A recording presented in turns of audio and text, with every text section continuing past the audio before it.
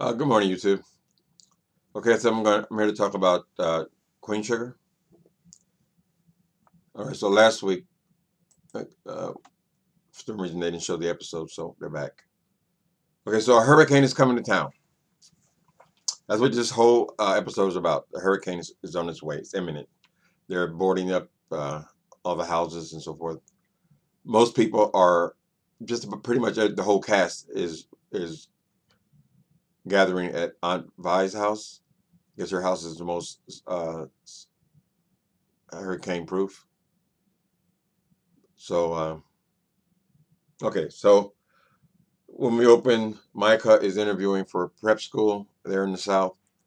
I guess he's about 16. I thought he was 15, but 16, maybe even 17. But he's interviewing for this with these schools in the South, prep schools, college prep schools. So which would mean that obviously he's ready to graduate high school. That would make him probably 17. Maybe if he's real smart, maybe 16. Anyway, so he's calling these schools. Him and his mother are preparing for for an interview with this prep school when they announced that the school is closed because of this hurricane. And so the interview is canceled. All right, next thing we see is Nova out. Nova is a very community conscious person, as we already know. She's out helping the senior, helping her. Oh, that's sexy. Ooh, it looks real sexy. Anyway, to somebody, maybe to an 80-year-old man, it might look sexy. Anyway, back to the story. Okay, so Nova's out. She's driving around and helping this one particular senior woman, but also her neighbors prepare for this hurricane. You know, she's lived there her whole life, and she's a very community conscious person. So she's doing a good thing. Her and her girlfriend are doing that. The girlfriend's very pretty. I didn't realize how good looking she was, but so they're kind of moving the old lady to a safe housing. I guess there's shelters set up and so forth. Making sure they're in a safe place. All right. Next thing is Charlie.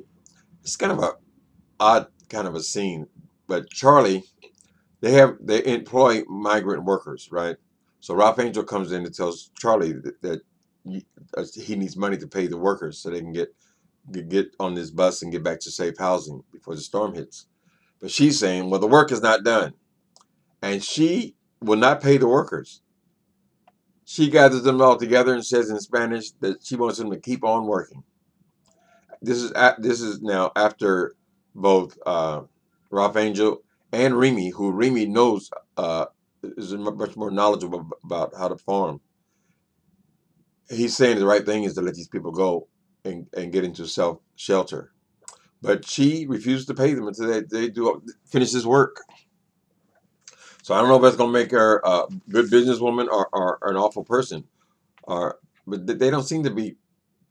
Usually, those kind of characters, they are distinctly bad characters. So we see their bad behavior when they're forcing people to work in unsafe conditions for some reason.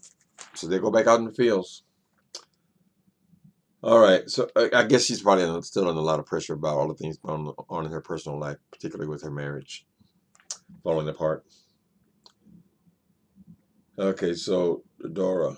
Okay. So now, guess who pulls up? All right. As I said, everyone's gathering at Aunt Vi's house, and Darla, they're so country. Rob Angel, I can hardly make out the difference. The girl's name is either Darla or Dora. He has a very heavy southern accent, so I can't really tell what he's saying. But I think her name is Darla. Anyway, she is Blue's mother. Blue is the Rob Angel's kid, who he's been taking care of, and Vi has the actual custody of the child. And Vi cannot stand this woman. She absolutely hates this woman. So when she finds out that she's in her house, she immediately tells Rob Anderson she has to go. So I guess when this girl was in her addiction, she's 18 months clean now. When she was in her addiction, there must have been lots of drama, which put the kid's life in jeopardy, which is how Vi ended up with custody. So she hasn't forgiven this girl at all. She actually hates her, and I suspect she's threatened by her because she wants to keep this kid safe, and she feels that since this is the natural mother, the girl's a threat. Let me fix this a little bit. So anyway, she comes to the house. She's coming there with the idea of visiting with the kid since the storm is imminent. No, no, she's coming there because her trailer park. She lives in her trailer. She's getting on her feet. Her trailer park though has been evacuated. It can't be there. So she's on her way to a shelter, and she's stopping off to see the kid before she goes to the shelter. So as it turns out, she ends up staying there, getting stuck there at the house also. So she's spending time with her son. That's another one cleans up real good because she's looking real good. And there's energy. There's definitely energy between her and Ralph Angel. Like it's not over till the big woman sings. It's not over yet between those two. But for the moment, she's back. She's spending time with the kid. Aunt Vi hates it. She absolutely does not want that girl in her house. Uh, and we'll get back to a little bit more of that because apparently some other things happened that they do explain a little bit between those two. Okay, Hollywood shows up to help. Hollywood. Oh, I would hope they would hurry up and get together because obviously Hollywood and Vi's relationship is the one I saw as being the best relationship in the whole show thus far. All the relationships have been dysfunctional, with the exception of her and Hollywood. But Hollywood was married. She found out. She told him to go away, but they can't stay away from each other because they still very much love each other. So Hollywood shows up to help Remy put up all these storm boards to cover. I guess they have to board up all the windows in the house and live on flashlights and candles until the storm passes. But she sees him. Oh, what are you doing here? That's her reaction to him. But she's weak for him. It ain't over. But he's there, and now he gets stuck at the house. So they all decided to stay to play spades. So it's kind of a family time now with Hollywood. Okay, so Dora Blues shows Vi hates Darla, wants her gone. Remy Remy is also there because he's there preparing, putting the storm boards up, and now he can't leave. He said his house is already boarded up tight. So he is there sleeping in chairs. This must be some house she has because there's a lot of people in this house right now. I'm not going to try to figure out and count them, but so Remy is there also. So he plays cards with the family and all that. They have family time. They all seem to like Remy. He's a popular guy, and obviously that's going to be Charlie's man because she said she's definitely not going back with Davis. Davis, who uh, was seen as prostitute for 3 years and also paid her $3 million. I would have, if I was going to divorce that man, I would have stopped that. Like, go ahead and just have your way, woman. Tell the story. And kept that $3 million in the coffers because half of that would have been hers. But they gave him the $3 million and then broke up. And now his career is over. It's basically over. He's damn near 40 years old. So I think I would have played that one a little differently. But who knows how much money he got? I mean, they make a lot of money. Unfortunately, a lot of athletes end up broke, so I don't know how they go through the money. But so it's not finite money. I would have got that money first. The hell with the story, the scandal. Okay, so Remy is staying. Uh, okay, so now there's this big scene between Charlie and Nova. Charlie and Nova are still not getting along after Nova took the money and paid for this kid to get out of jail. Okay, so there's still snippiness between them, but Nova is talking to the kid Micah and saying that he'll be going to a prep school near where she lives. So it doesn't make sense to come all the way out to the farm. Apparently, the farm is a long drive every day. So during the week, he could stay with her. And so she ain't discussed this with Charlie. And Charlie overhears this, and she's not having it. So during this card game, they bring up again the idea that Micah could stay with Nova. So Charlie goes off. First, there's subtle hints at the table. Well, I don't think that'd be a good idea. Uh, no, I just don't think that it would work out. And she said, "Why?" Nova saying, "Why? What do you mean it won't work out?" And then so those two have to get up and have a discussion. Charlie and Nova. So they go in the back room and just start wearing it out, going off.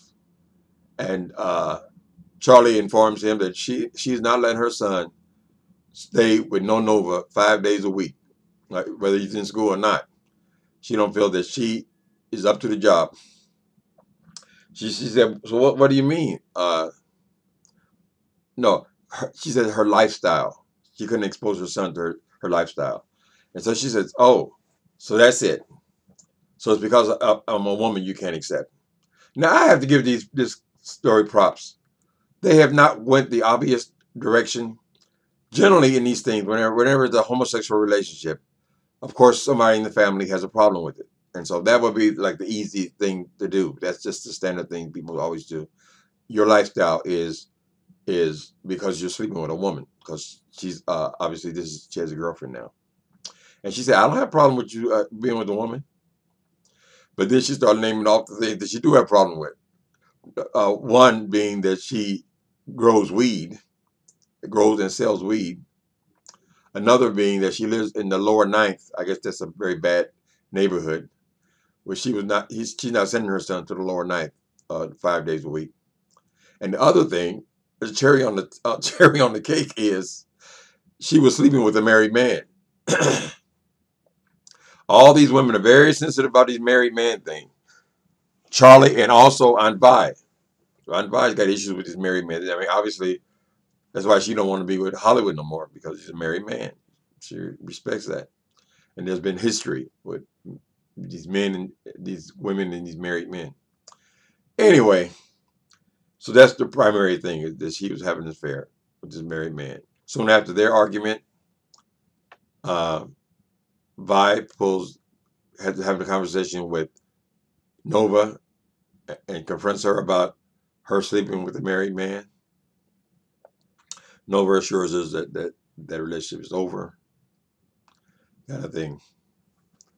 And they're able to move on. Vi does not approve of that at all.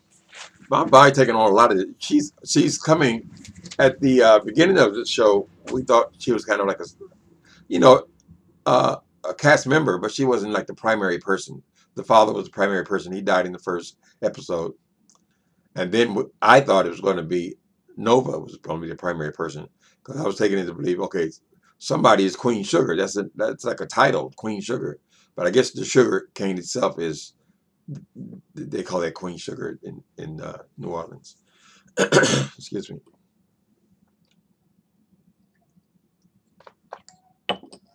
All right, storm ain't hit yet, but the lights are going down. Okay, so everybody's playing speaker.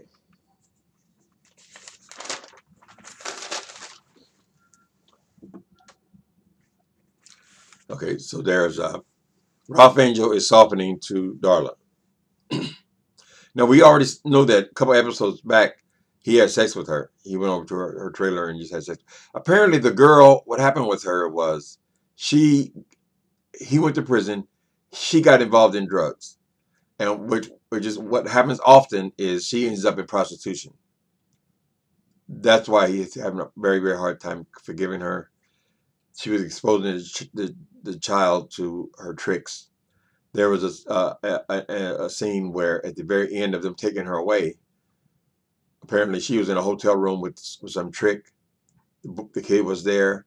Hollywood shows up and rescues her, runs the trick off, whatever the scene they were involved in. Probably he didn't want to pay or something. And they ended up with the baby. But Aunt Vi has not been able to get past that. They see her as a prostitute. While he was away, they were able to experience her as a prostitute, both her and Hollywood.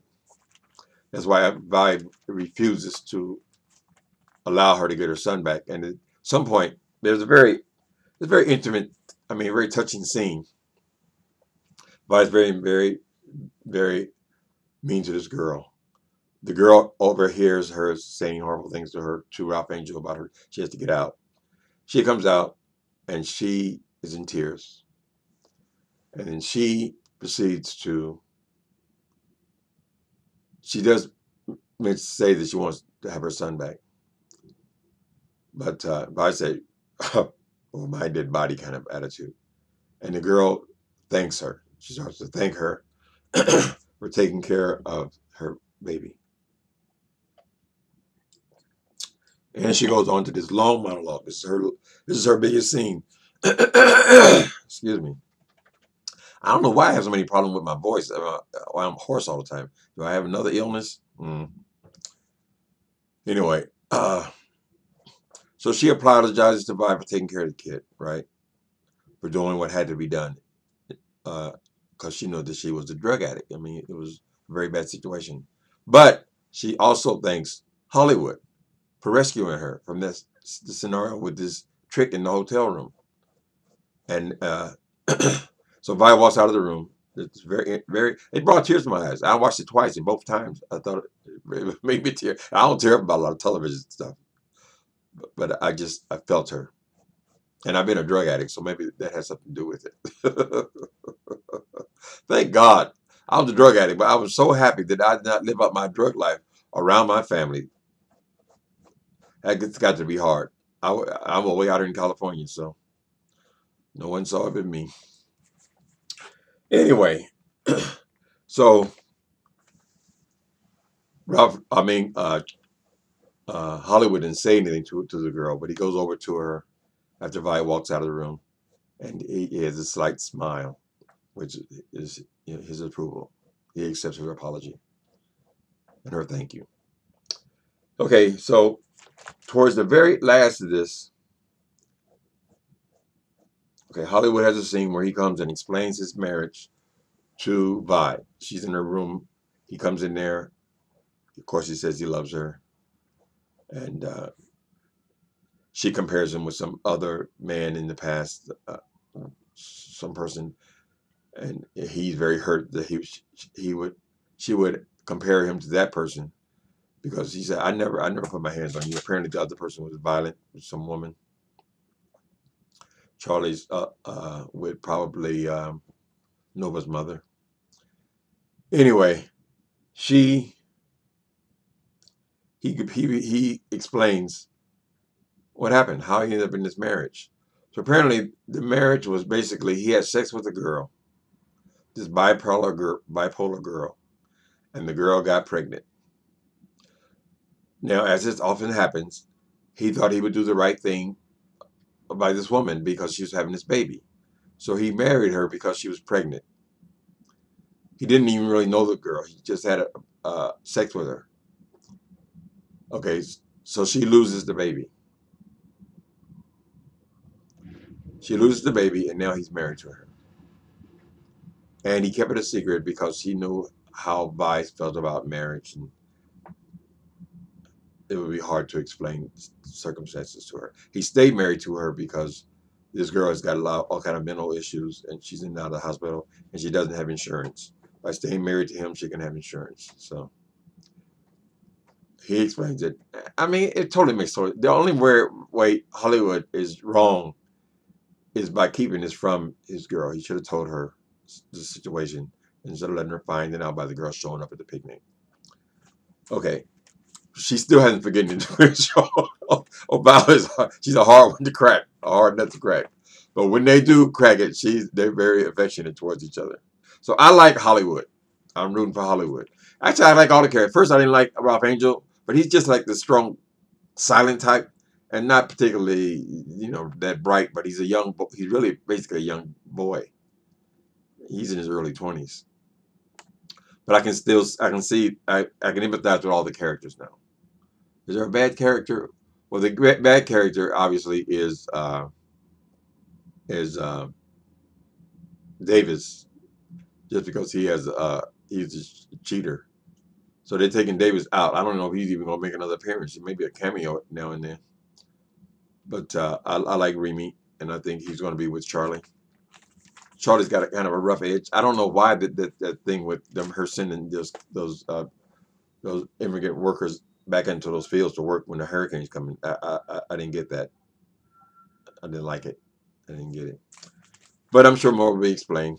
She's probably worried about these coins because they got quite a bit invested in this farm now. Okay. All right. So Remy ended up there at the house with the people also. Remy lost his wife. So he's just at his house by himself. So he wanted to be there at the house. And the storm was bearing down. So he ended up staying, he's sleeping there, I guess on like an indoor porch kind of thing. Or he's sleeping on outdoor furniture, but I think it may be pulled inside because the storm is coming. So he's sleeping on these two chairs pulled together. And she walks in herself. She walks in and climbs in these two chairs with him.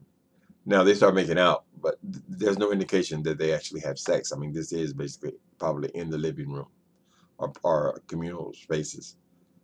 But they just kiss and then they curl up together and fade to black. That's the end of this episode. So anyway, I like the episode. I love this series. I mean, it's like a Black Waltons. uh, Only thing missing from this series though, they ain't got no church.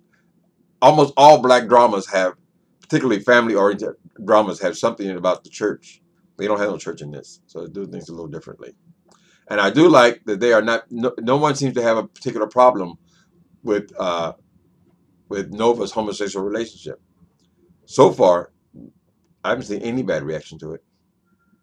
Or maybe when Charlie caught them at the house, she didn't know the girl had moved was over there. She first saw her and called the girl nasty, but I don't think it had much to do with the girl, actually. It's more to do with what's going on in her marriage. Okay, so that's uh, episode 7. So we're over halfway through this thing. I don't know how many episodes are going to be. Usually they're about 13 in the season. So we'll see.